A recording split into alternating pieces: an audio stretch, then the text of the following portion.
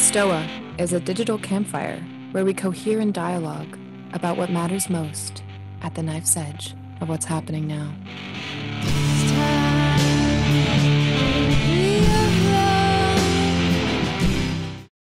Hello, everybody, and welcome to the Stoa. My name is Raven Connolly. I'm a host here at the Stoa, and the Stoa is a digital campfire where we gather to cohere in dialogue about what matters most at the knife's edge of this moment. And this is an event that I've been co-hosting with Rachel Haywire, who will be joining us shortly, called the Philosopher Queens. And we have been discussing the metaphysical and kind of like immanent qualities of the feminine. What are the rising feminine archetypes right now? How are we understanding ourselves as women, and what all of the kind of difficult questions there are about addressing those issues. And today we are joined with Nina Power, who is a cultural critic, philosopher, ex-academic.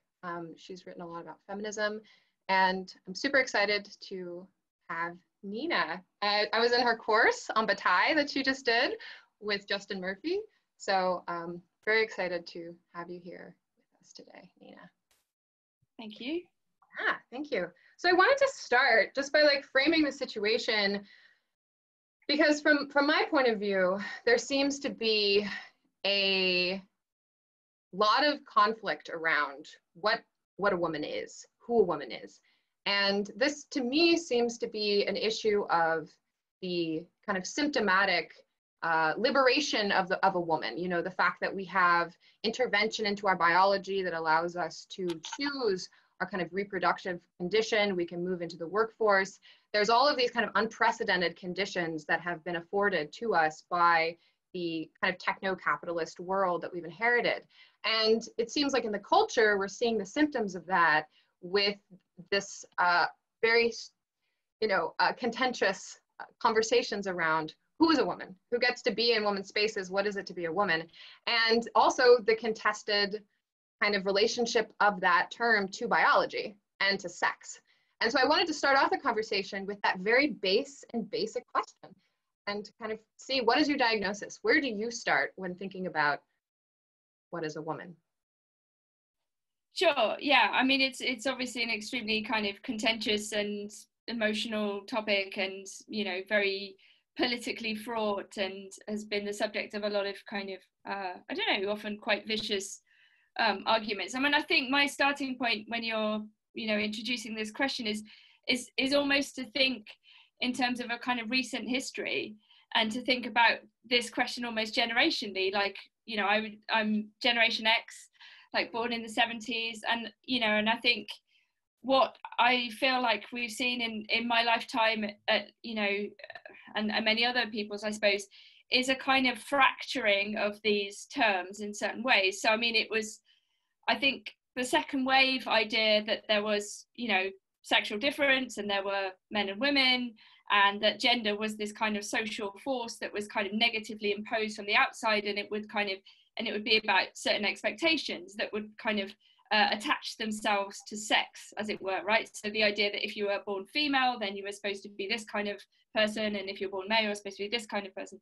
And so gender was this kind of external force, but sex wasn't kind of contested in the same way as it was today. It was just a kind of fact, a kind of brute biological fact, right? You were born male or female, but actually there was a kind of existentialist dimension, which was kind of like to say, but that tells you nothing about how you're actually going to live your life. It's up to you in a way. So I think the second wave actually had quite a kind of trickle down effect on the way in which that idea permeated, however gently, in education and culture. And then I think that kind of shifted.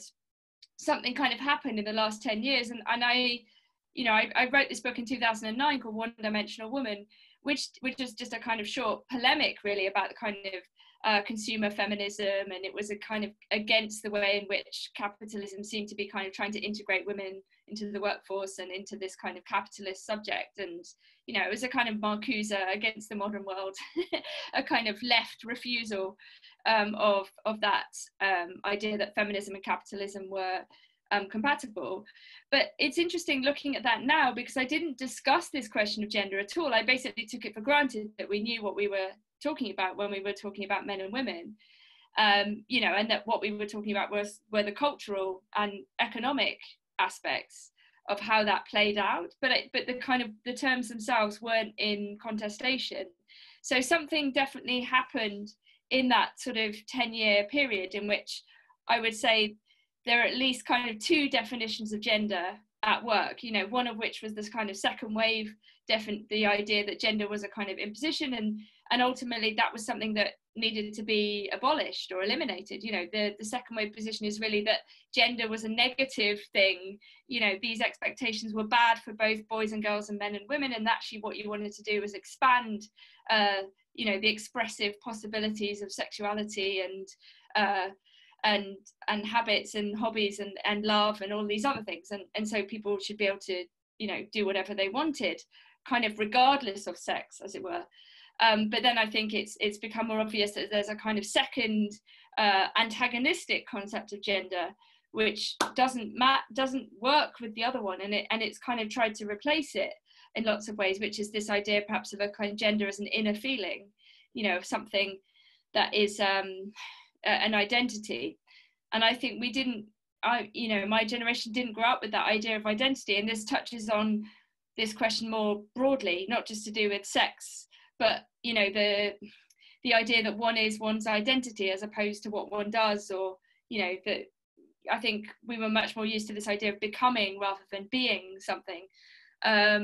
And you know, there's a big question about the kind of technology, you know, what does it mean to kind of live in such a separated way, in the mind-body sort of split, or the kind of image feeling of self split online, where people are kind of constantly, you know, there's a felt need to present oneself as a thing, you know, as a kind of circulating identity in this kind of playground, which oddly seems to have kind of become very fixed, you know, and people become very territorial and proprietorial about identity, which, you know, I'm very against, and I think it doesn't make sense for someone of my generation to think like that at all. And if we had an identity, it was something like a kind of shared uselessness, you know, like everyone was a bit rubbish, and that was quite good. And I think in the 90s there was a kind of humor was much more about like everyone and everything can be mocked, and there was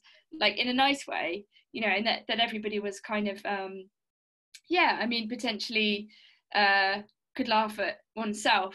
And I think something like that's become lost. It's become people have become very rigid and possessive about this. So I mean, to go back to your question, I just think, you know, like I think it's not controversial to say that there are at least these two definitions of gender that are incompatible, and that this is partly at the root of what's going on in all of these debates about who can and can't call themselves a woman, or what does woman mean. I mean, the contemporary definition seems to be, if you ask who is a woman, it's not, you know, that part of humanity that has large gametes, right, as opposed to small gametes, which would be the biological definition.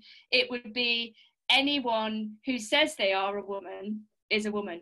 But of course, this is a circular definition, right? So there's no content to that. It's simply a kind of assertion, and that fits with a kind of very esoteric, definitive notion of language, that language is this kind of possessive identitarian object that one can simply claim and pluck out of the air, which points to a broader shift in language and language use and concept use in general, which isn't necessarily great, I would say.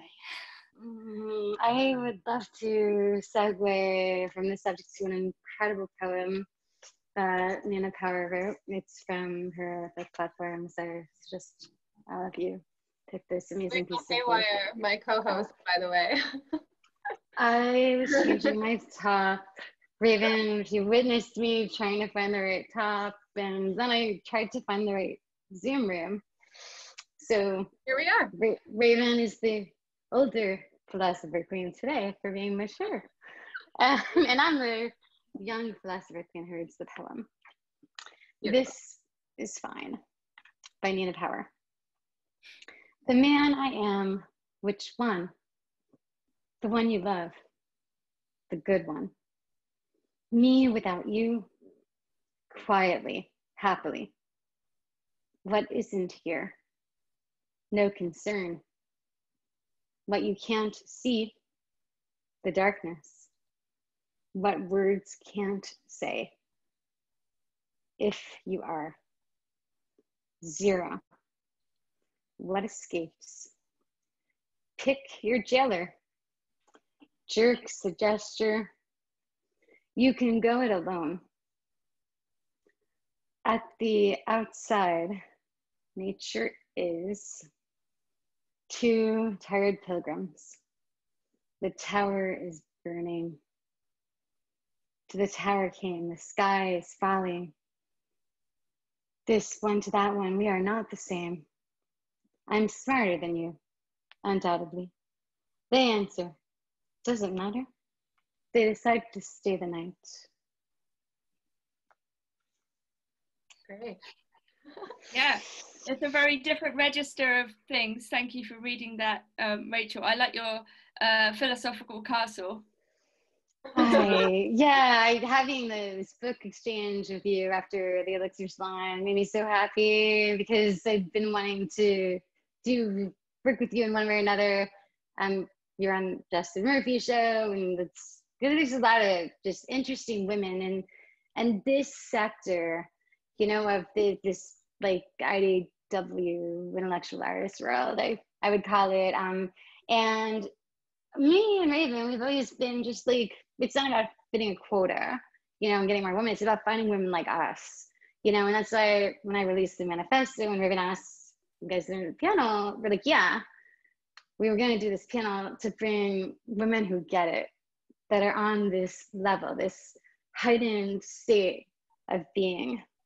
And we are happy to be graced with your presence here. I had a question for you about the famous, I'm sure you get asked a lot, but what was it to work? What was it like to work with Badu? What is it like to work with him? To work with Badu? Mm-hmm. Oh, yeah. I mean, I guess this was a long time ago now, when I was like a master's student. Yeah, he's an extremely affable man, right? He's a kind of like jolly giant. He's kind of like really, he has an amazing laugh. It sounds like kind of a void falling down a drain, and it's sort of like kind of implodes on itself. And he's a really very happy man somehow. And yeah, I don't know. I mean, it's interesting because I suppose that now seems like quite a long time ago. I was translating all of Badu's work on Samuel Beckett, and working with Alberto Toscano, who I was in a relationship at that time for a decade, and we're still friends. Yeah, and I was kind of very committed to this project of translating kind of lots of the contemporary French thinkers who were talking about ideas of, I mean, well, love in Badu's case in relation to Beckett, and he has this very Platonic reading of Samuel Beckett, in which Beckett is kind of reducing being to its kind of fundamental dimensions. It's a very kind of like purified image of Beckett, and I was very drawn to this idea, and I love Samuel Beckett so much, particularly how it is in the later Beckett, where the prose becomes kind of completely primordial. And, you know, like you use this word like sonic a lot, like this idea of a kind of earthy, vitalist and primitive. And that brings me to Bataille, naturally. I've been reading his Secret Society transmission books. I'm just in awe of these people all getting together to have these talks in nature with one another, and to meet minds that were so similar when there is traditionally so much fighting on the left, but to form like this higher, you know, mental, spiritual connection with the Bataille Society. And I'm curious to hear what you think about the Bataille Society. Yeah, I mean, I'm like, this idea of a secret society, I think is that like really, really important, incredibly interesting on all kinds of levels. I mean, I think our current situation, you know, like something like this, for example, is kind of post-academic or para-academic, or, you know, parallel to in any kind of formal institutional structure. And I think, you know, this is the world we're kind of heading into. The course I ran with Justin Murphy on Bataille was a kind of, you know, absolutely this sort of, you know, experimental thing. We're both former academics who left for various reasons, you know, partly to do with the desire for freedom, partly because we were getting kind of in trouble for other reasons. And, you know, I mean, to try to do these new things. I mean, at the same time, there's obviously a kind of huge tension brought up by figures like Agamben in his, you know, actually very perhaps hyperbolic criticism of Zoom. You know, he's kind of comparing the use of Zoom to almost kind of like fascist modes of being, you know, as if we are, you know, what we're turning our back on when we're doing things like this.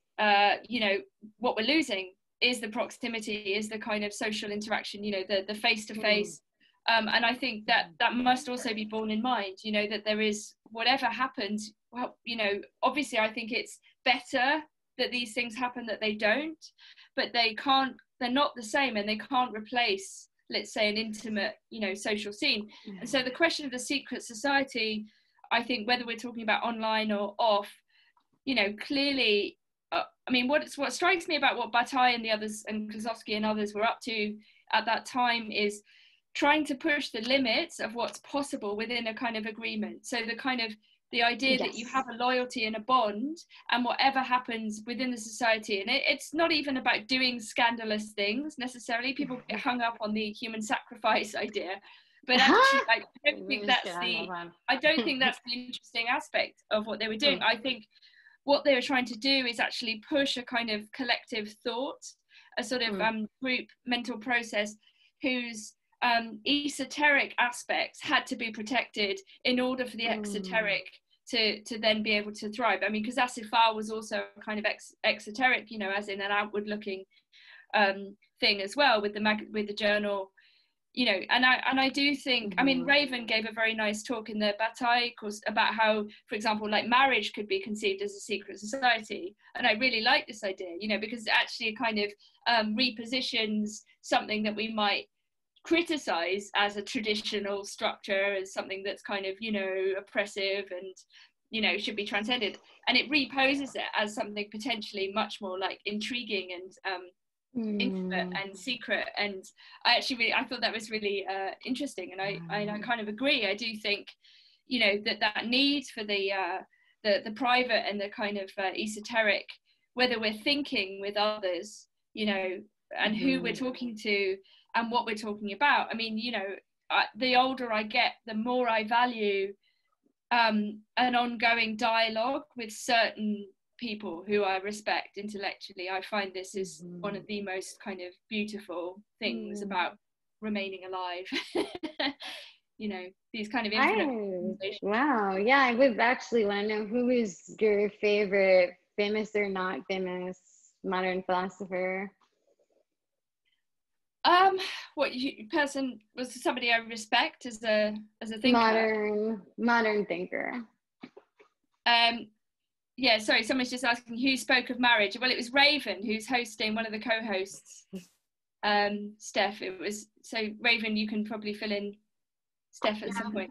Yeah, about this idea. That was my thesis, and I'm working on kind of developing that idea using Bataille, and also thinking about issues that I think even your poem brings up, which is like of kind of alienation and of connection to nature. And you just brought this up in the sense of like proximity, right? Because all of these ways in which that, particularly now, we are finding ourselves in intimate relationships with one another are mediated through this technological force, which is inherently manipulative. It's inherently withdrawn, manipulative entity that we are interacting with and interfacing with in order to have these most precious aspects of the human experience. And that's why I was thinking in the sense of like, we've lost so much already in terms of the ground of the human experience, that we have to go back to the most basic form of bonding and secrecy, which is the dyad. The dyad is the most basic form. I mean, you have the internal world, obviously, which can be your own secret realm. But in a sense, like, at least from my perspective, the individual is a kind of illusion that we've moved to be primary in this kind of contemporary sense, but really we are of a collective, and the individual is a kind of emergent property of the collective. So to try and to reform bonds that are longstanding, you spoke of like these relationships that you've had throughout your life that are now like, I mean, they become more the most precious things that you have. And to kind of reform and re-understand and revitalize the notion of marriage as kind of a revolutionary act where you are sealing off the outside and you are protecting a zone where the forces of technology cannot penetrate, where the forces of identity, you know, kind of what you were talking about earlier, Nina, about how identity is this kind of like thing out there that you like put on yourself and you contort yourself into this like exterior form. It's about presenting yourself to the world and about like kind of like almost curating a kind of celebrity or kind of brand. Like you push that outside of your membrane, and in the inside you have this like secret world. That's kind of how I have been thinking about this notion of marriage. Yeah, no, I think that's really beautiful. And actually I do agree that like in the age of kind of Tinder and the algorithm deciding who you should date, that actually to be loyal and you know, I mean, to use Badiouian language, like to be faithful, if you like, have fidelity to an event, let's say the love event, you know, to be with someone, to decide actually to, you know, spend your life with somebody does actually now appear not so much domestic tyranny, but rather a radical and revolutionary act. And I think even Zizek was making this point, you know, about 10-15 years ago, you know, rather than the kind of absolute and, you know, interchangeability of the other, in which you're kind of constantly moving through random others, which I think kind of absolutely you know, evacuates everybody of their uniqueness in a way. So I mean, just to answer like Rachel's question about kind of contemporary thinkers, I mean, it occurs to me that really of a piece with what we're saying, it's really my peers who I respect more. I mean, of course there are kind of older figures who I, you know, admire, who are still alive, you know, including Agamben and Badiou and others. But actually I would say the most kind of interesting and moving discussions are with people who are, I don't know, I mean, more or less of similar cohort or younger, you know, that the act of thinking, I mean, the philosophical dialogue itself is what's important. It's maybe the older you get, it's less about having a particular master or a particular figure that one follows and reads up, but rather it's having the dialogue with particular people, you know, or it doesn't have to be two, but yeah, like we keep coming back to the dialogue. And I think, yeah, absolutely, the esoteric aspect, you know, walking with your friend in nature and discussing Spinoza or something. I mean, you know, what's more beautiful really than this? So yeah, I think my peers would be my favorite philosophers today. I think it's amazing that we're able to find peer groups like this. I think of the CCRU in the UK and the Thai Society and what people are doing right now. And secret societies, I mean, they've been given a bad name by some people. But what do you think is the end goal of a secret society? Is it a way to heretically communicate, to secede, to create a utopia? What is the I think it's just an exploration of those bonds itself. I mean, I think the act of mutually agreeing with other people to preserve a particular space, you know, you can think of it as a kind of, a secret society or a cartel or a dyad or you know, or a dialogic partner. You know, in a way, it's both closed and open. So, I mean, I think one of the things that I really, you know, noticed that was happening again over the past 10 years and you know, one of the negative things I think that was happening in the left, at least in London and the London art world and so on, was in a sense a kind of very abstract or even absent notion of friendship or loyalty. Like those things just kind of weren't there anymore. There was a kind of dispensability of people, you know, where people had, if they transgressed or said or did the wrong thing, people were kind of you know, expelled increasingly in this kind of mechanism, as kind of scapegoat mechanism, and as if there was some other abstract world in which, you know, the left was working towards, and it wasn't just a load of people, it wasn't just everyone who was there, and it just kind of became more and more obvious to me that no, that we are all we have, you know. There isn't some other thing that we can dispense with each other in order to, you know, be more in favor of. It's we have to work with each other, and you know, to imagine that you can just kind of dispense with people in this way was actually extremely kind of destructive. So I kind of had a revelation about things like loyalty and friendship in a very real and concrete way, and about the meaningfulness of those things. You know, these are not minor things, these are absolutely kind of crucial, central things that actually sustain a life and a you know, a thoughtful existence. So yeah. How do you think that alienation works its way into the history of men versus the history of women, and how that shows up today with this kind of atomization process of kind of living in a techno-capitalist world? Yeah, I think that's a really interesting question. I mean, I've been working a lot in the last 2 years on the this question of men rather than women, right? So I've written this book called What Do Men Want?, which is a kind of jokey reference to Freud's question, what does woman want? And so I reposed it about men, and obviously there's been a lot of discussion about, you know, a very negative discussion about men in the last few years, you know, these ideas of toxic masculinity and this idea that kind of men are somehow like, I don't know, fatally or like awful thing, which has been kind of promulgated by very liberal media. You know, at the same time, also a kind of fear of resurgence or a kind of particular kind of masculinity, which is then associated with the dissident right or the alt-right or incels or so on. So I kind of looked at all these sort of phenomena and the way in which they kind of play out in the discourse. And it actually ended up being a book about the relationship between men and women. So it's actually really in the end a book about how men and women get along and the kind of games and interactions that they have in a very mixed world, because after all our kind of contemporary world is a very heterosocial one, right? Which is to say not a heterosexual one, although sometimes it is that as well, but primarily it's a world in which men and women work together, they see each other on the street. It's not a segregated world, it's a very, very intricate world, which has caused kind of a lot of problems and fears and anxieties, perhaps because there is so much proximity.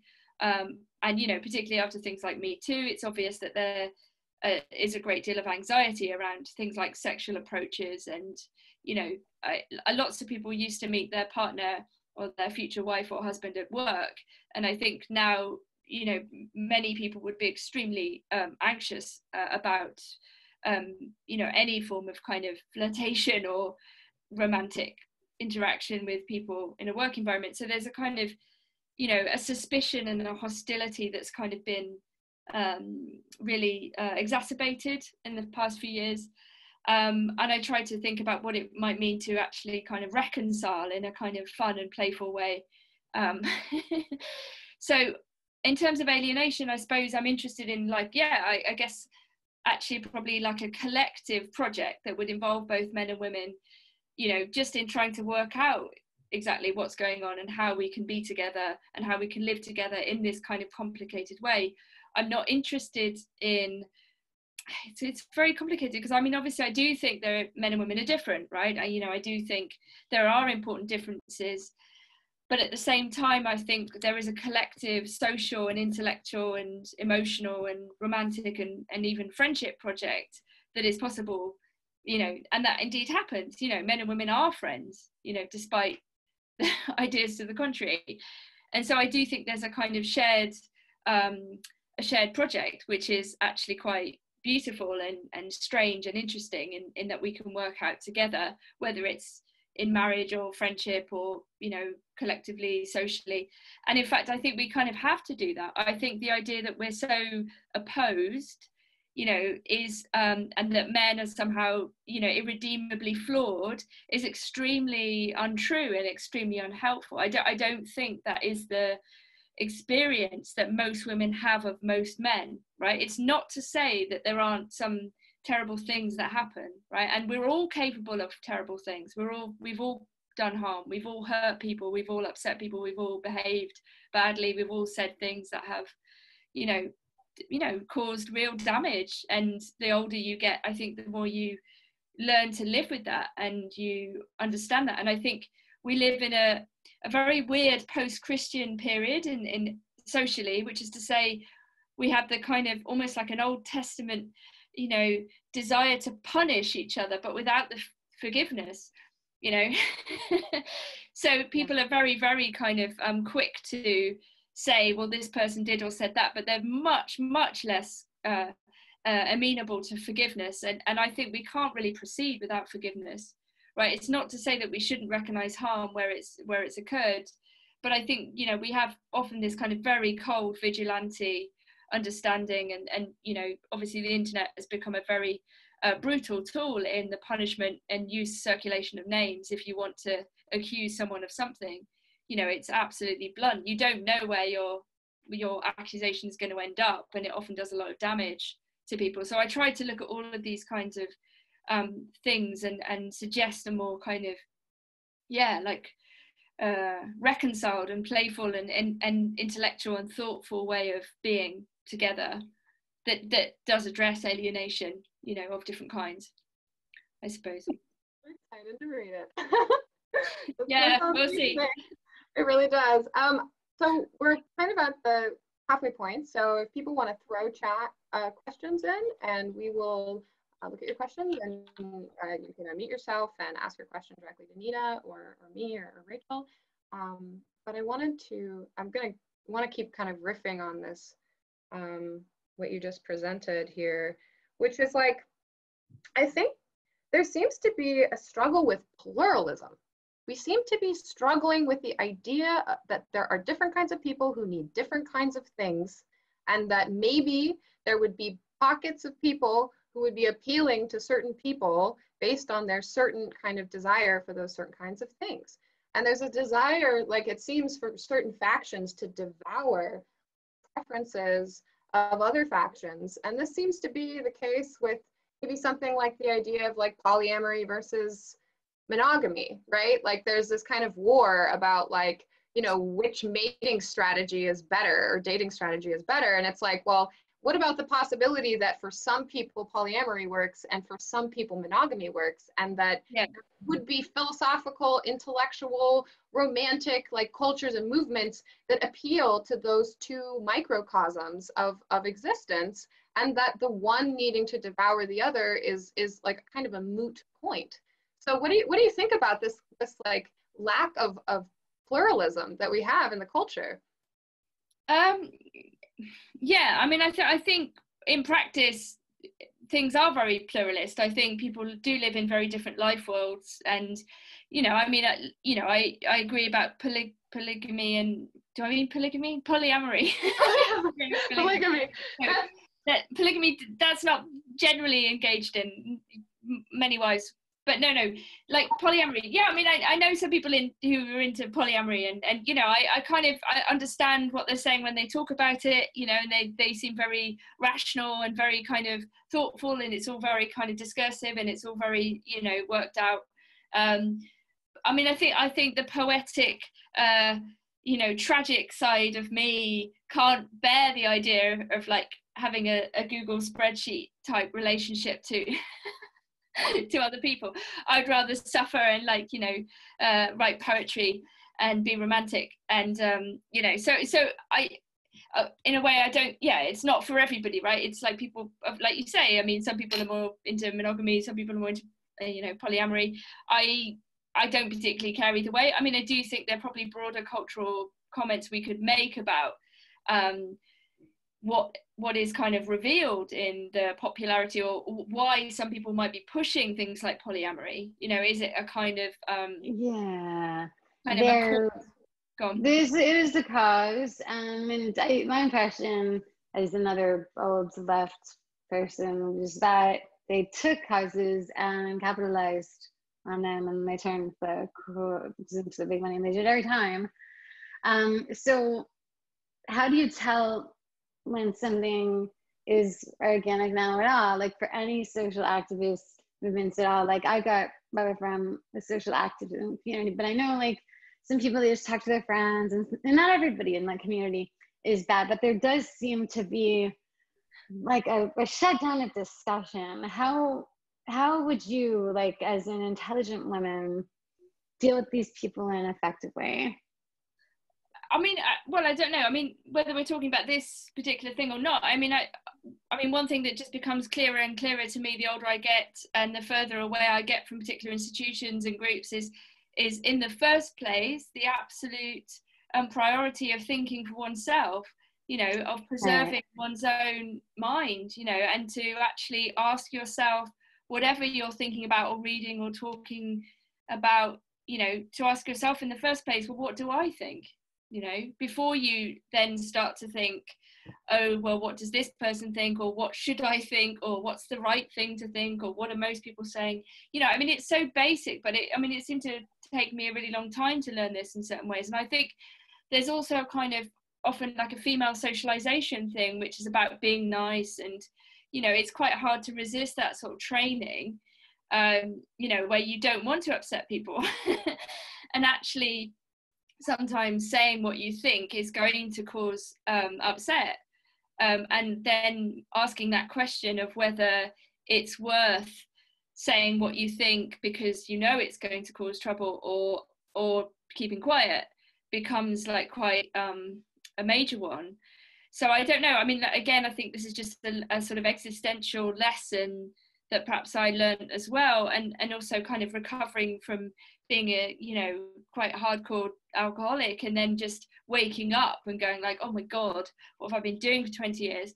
And suddenly realizing in a way that even though I'd been kind of thinking and working and doing all this stuff, and, you know, whether it was, you know, writing essays or activism or whatever, teaching, that in a way some sort of basic things I hadn't quite articulated or grounded for myself, which would be to do with this freedom to think independently first of all. And I think because also the sort of leftist project in a way depends upon a certain putting an abstract notion of the collective first, as if, you know, the individual is not really relevant, you know, or that your feelings or thoughts are kind of secondary to whatever the group think is.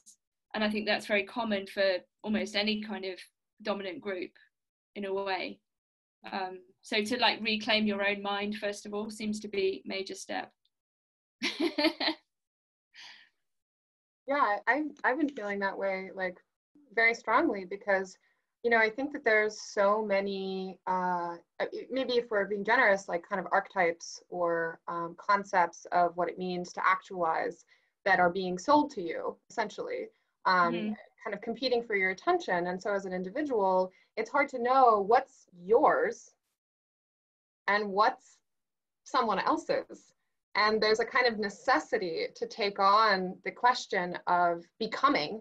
I think you spoke with that earlier with the kind of second wave feminist kind of notion of like becoming oneself, kind of arising into who you are throughout the entirety of your life cycle, you know, because that continuously transforms over the course of someone's life.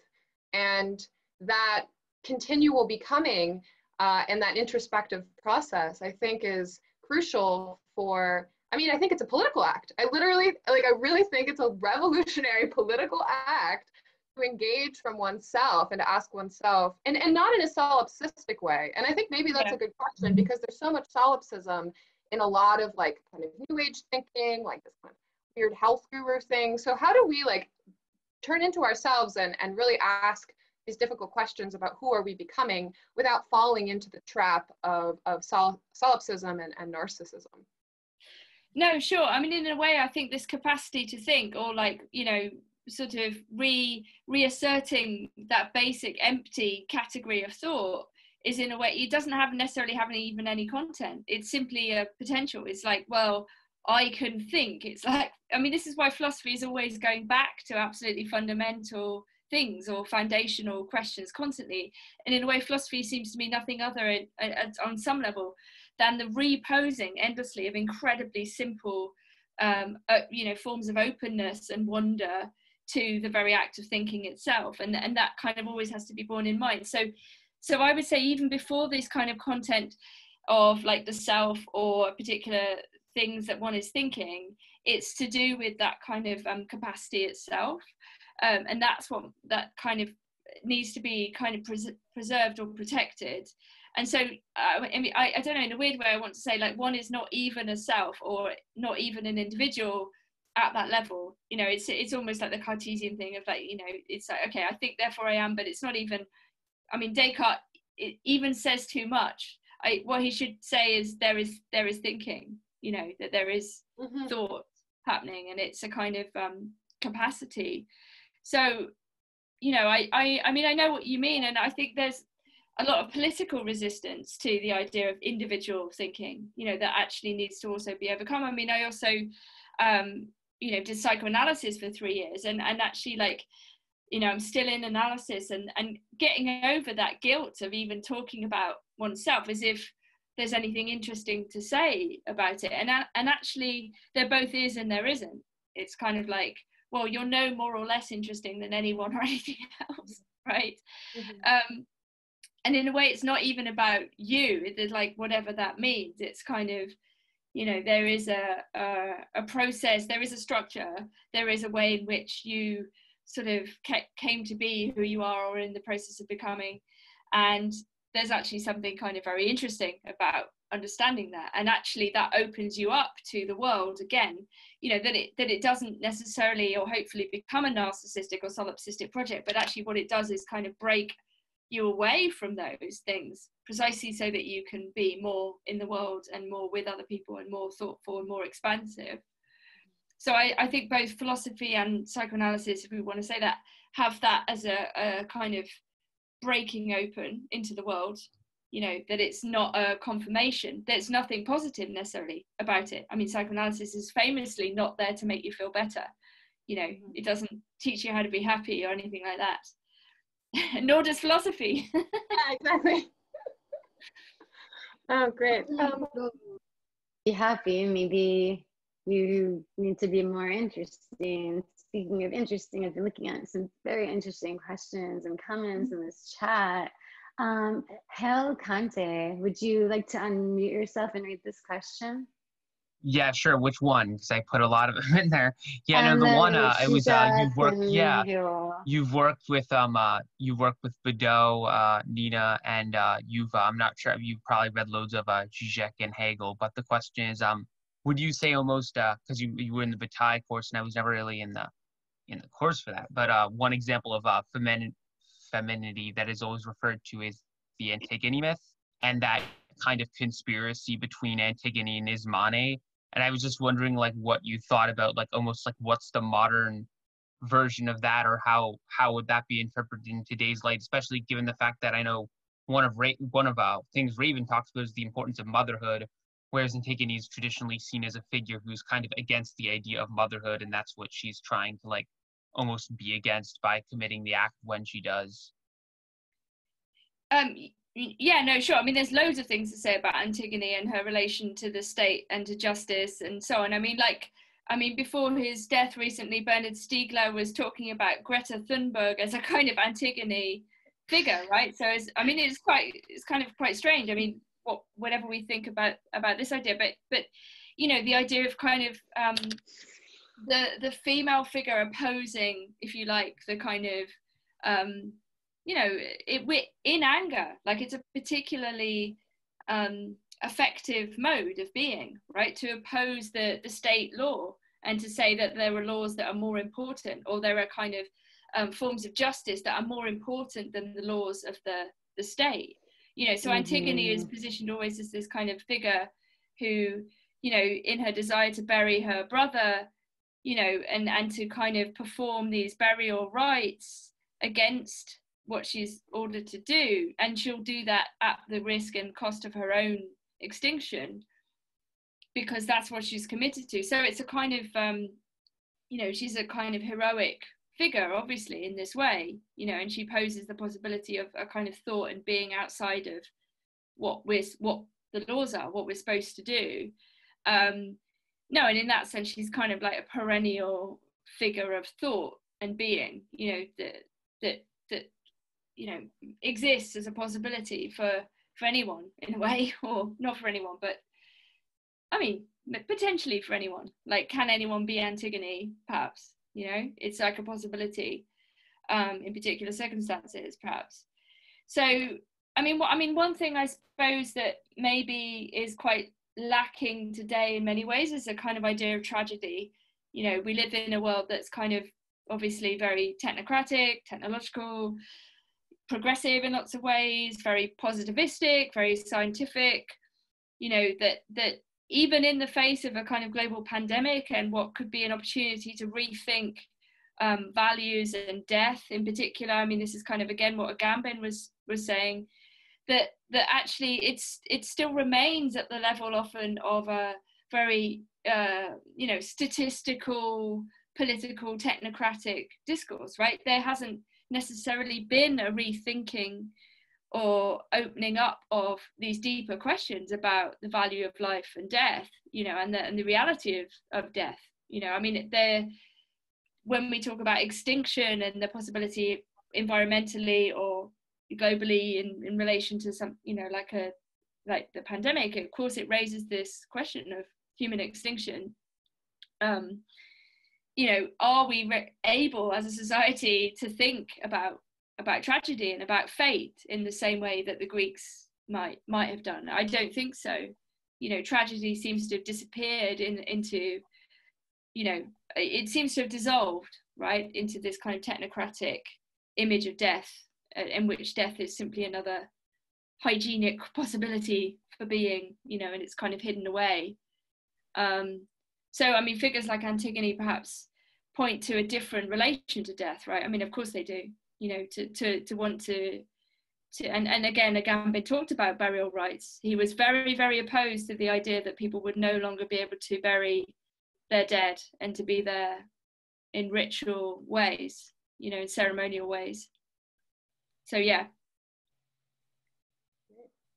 Yes, no sacrifice. Yeah, exactly. As you say. Yeah, Gerardian ritual, and also the banning of those that came before you, not you, but like the general act of people starting something together that they're really passionate about, and then new people come in that don't really get it, but they're just really good at mimicry and they work their way up, you know.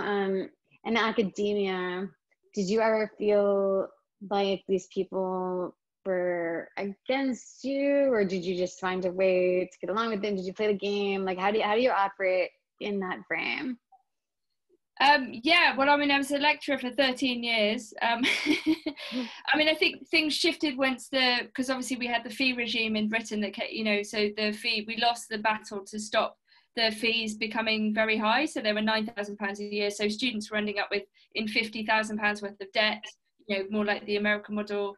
And, you know, I think it became, I mean, you know, where I was teaching was not an elite institution. So my students were often coming from working class backgrounds, and they were often working while they were studying. And the cost in every sense of doing a degree was very high, and the anxiety that it was inducing was very, very high. And I felt that it became harder and harder and less moral to be a teacher in that environment, you know, to actually support this system of mass debt, you know, the mass induction of debt in a system in which people were not going to get jobs that were worthy of their intellect, in fact, following their degree.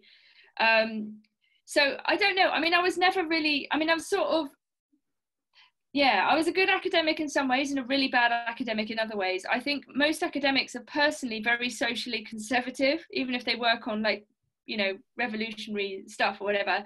They're actually very, you know, careful about how they behave, because a lot of people obviously don't want to lose their job.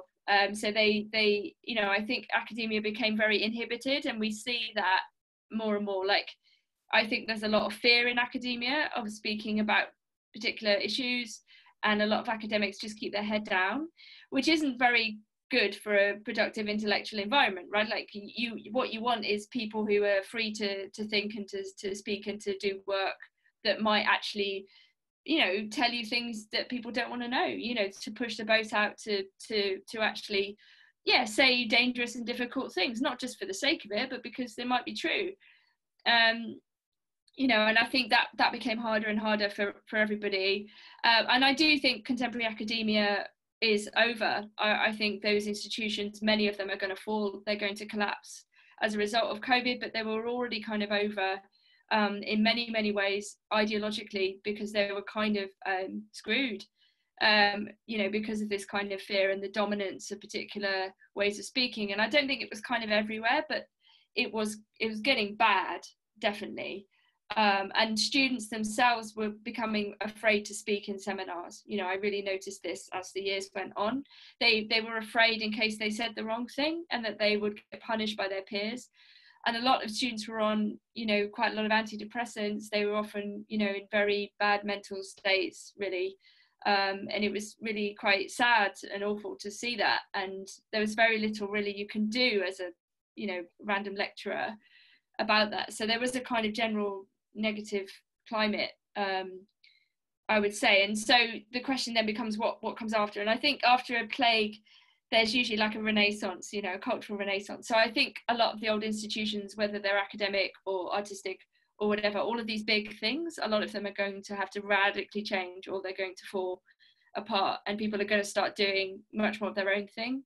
And I actually think, and I think maybe Justin makes this argument, that the elites are actually going to abandon a lot of the elite institutions and set up their own as well. You know, that actually they'll just hand them over to people who, and give random meaningless chairs and positions to people in order to appear gracious and woke, but actually they're going to carry on doing their own thing elsewhere. So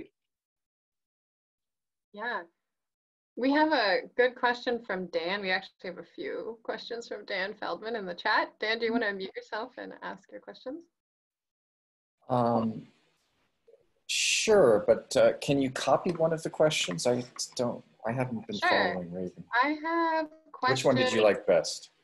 I think that this one, where would you expect this discourse to open up to the more metaphysical approach, is interesting. And then also the one before, which was, jealousy is related to fear. And there are cognitive practices that can dissolve fear. But this is a side discussion in some way to the discussions of polyamory. I think the more interesting question is this. What needs are people attempting to meet by participating in polyamory versus pairing versus aestheticism? What are the biggest underserved needs in this meeting crisis? You want to riff on that, and then we can go to needs. Yeah, I think you did just, we'll just go, you did well. Thank you. Nina, I'll repost the question if you want to look at it. No, I can see them. I've scrolled back up. Yeah, I mean, they're two slightly different ones. I don't know, Dan, would you want to sort of focus on one?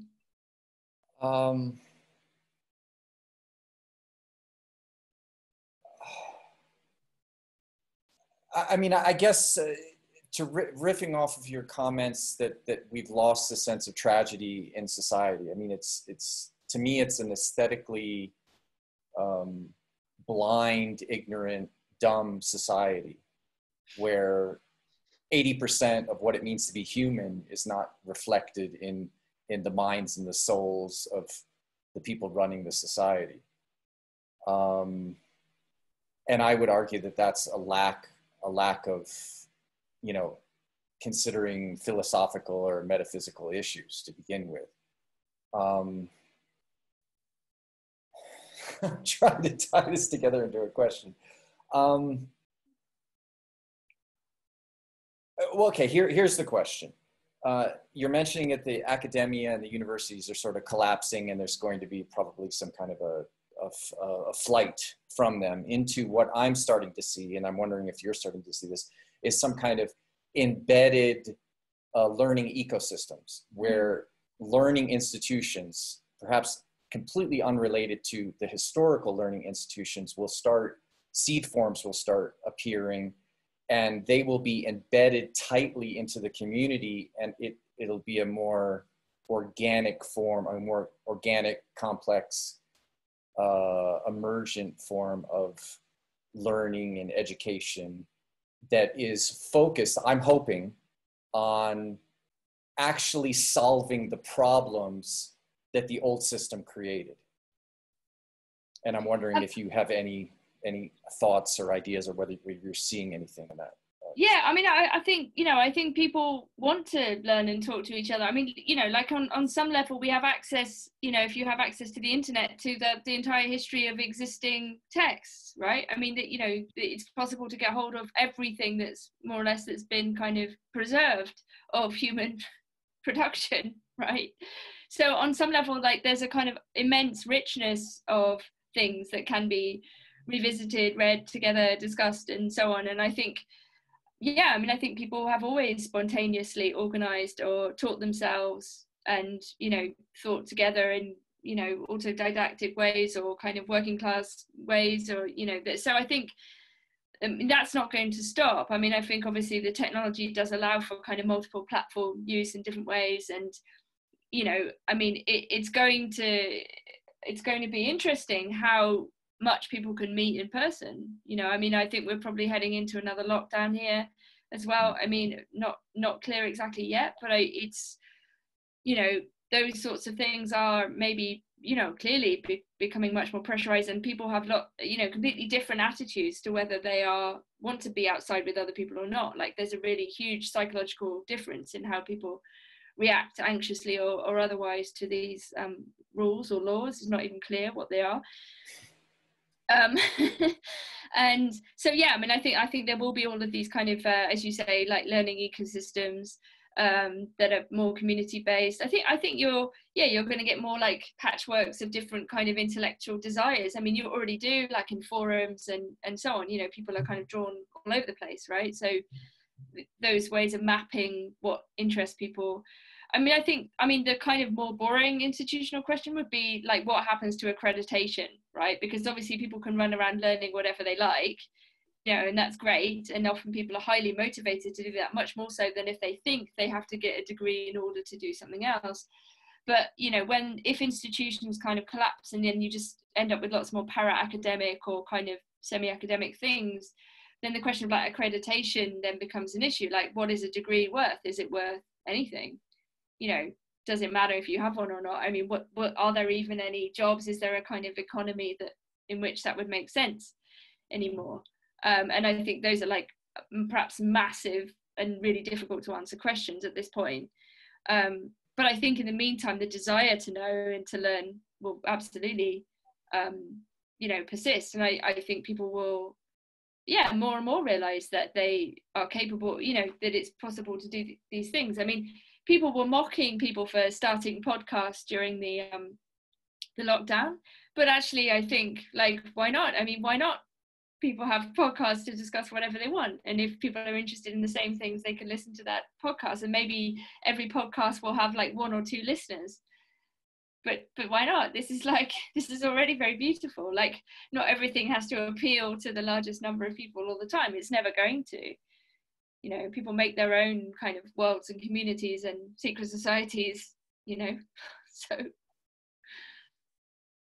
Oh, definitely. And the Stoa is kind of one of those examples. Yeah, exactly. It's a really, you know, impressively organized one. I mean, given the range of speakers you have is incredible, no? You're always welcome back, Pam. You know, you're one of us. I actually wanted to ask you about embodiment. I know it's very big in these communities to discuss embodiment, but I also know, as someone who's also studied Mark Fisher and Nick Land, there is a lot of disembodied philosophy that is directly engaging with the mind and not the body. And I'm curious if you get crap from other women for like having philosophers you like that aren't embodied enough, and just this kind of like male-female energy dynamic. Does this kind of thing go on with your peers, and how does that work? I don't know. I mean, I don't think there's too much of that kind of criticism going on. I mean, I don't know. I mean, I suppose just personally, it was a kind of revelation to like get fit and work out and realize like how much mentally better I felt, and that this was actually very positive for my, you know, philosophical thinking as well. You know, and it's actually kind of interesting to reflect on that kind of relationship between mind and body in that way, just on some very basic personal level, I suppose, and you know, to revisit someone like Spinoza, for example, you know, who says like thought and extension are basically two different ways of looking at the same thing. You know, there's a kind of parallelism. You know, it's a very different, it's not kind of mind body split that then needs to be put back together. It's the, you know, it's a slightly different way of understanding the two, you know, as one in a certain way, you know, that they're kind of the same thing, just seen under different attributes. And yeah, so I don't know. I mean, I think, yeah, I wonder what's going on with the embodiment discussion at the moment. I mean, certainly there's kind of lots of questions about how disembodied people are, like the virtual, the, you know, the online.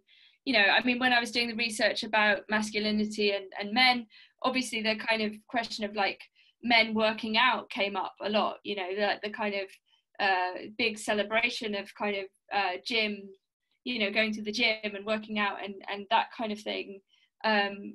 You know, came up a lot, and it was actually very, very interesting, and I kind of defend that in the book, as it were, you know, to say, well, why, how is it not a positive thing that men look after their bodies rather than like lie around eating chips and watching porn? You know, surely it's a good thing that people take care of themselves. You know, it's better for everyone. That people are fitter, right, and you know, go outside. And so I don't know, I mean, it's on the kind of male-female question, yeah, I don't know, I think I'm suspicious of people who would be critical of being healthy and fit. I think there's sometimes a little bit of a negative attitude towards that on the left and in particular, and that's wrong. I'm against that. Yeah. Well, Nina, we're kind of at the hour, and I am so grateful that you could come and join us and discuss all of these myriad topics. It's been a really wonderful conversation. No worries. Yeah, it's been amazing. And do you have just any final words, any things we should be looking out for in your sphere, things that you're doing, conversations you're having? Yeah, I don't know. I mean, I'm starting to think I'm doing this course on the philosophy of risk, which is the next kind of big topic I'm kind of thinking about. And that was in relation partly to the pandemic. It was partly this question, as I was saying, about different people's psychological attitudes. You know, like actually, how do human beings calculate their own relation to risk and probability? So I wanted to actually start, you know, I'm teaching this course, it's an adult ed course in the UK, about these kind of questions, right? So because it struck me as very interesting that you had in some situations, you could see people being very authoritative or even authoritarian about the rules, but sometimes they would break the rules and actively break the rules, like to go on a Black Lives Matter protest, because they valued that more, right? So you had this kind of often like really massive sea change in people's perspective and evaluation of their own relation to risk or the collective risk. So I wanted to then just go through like those concepts in this course. So yeah, that's one big thing I'm working on. And yeah, the finishing the Man book, basically just doing the final edits and probably writing more controversial articles for the Telegraph, because I need to make some money defending J.K. Rowling and the right to write fiction about whatever she wants and anyone wants, and you know, getting lots of people sending me horrible gore pictures and nasty messages, but it's fine, you know, people can do that too if they like. So great. Well, yeah, to when your book is released, I think it'll be a nice jumping off point for many more. Yeah, hopefully next year at some point. It takes a while because it's like a big publisher, and I can't just put it out in a week like the other thing that Rachel was reading from before. Very DIY. Yeah. Great. All right. Well, thank you so much, Nina. And we'll see you around the Stoa. Yeah. All right. Well, thank you, Nina. I'm sorry I couldn't answer all the questions. There are lots of things coming up, and I didn't imagine. Come Yeah. back. We'll answer some more. Yes, I'll come back again. All Great. right. Thank you. And with that, I'm going to just inform people about some future events that are coming up at the STOA. It's going to be a pretty fascinating week. We have coming right up Meta-Modern Masculinity, a good pair to this conversation that we're having here about femininity with Erin Rogerson. That's September 20th at 6 p.m. Eastern Time. Highly recommend those conversations. I've been watching them and they're very engaging. Then also we have the Fourth Political Theory with Alexander Dugin. That's on the 21st at noon Eastern Time.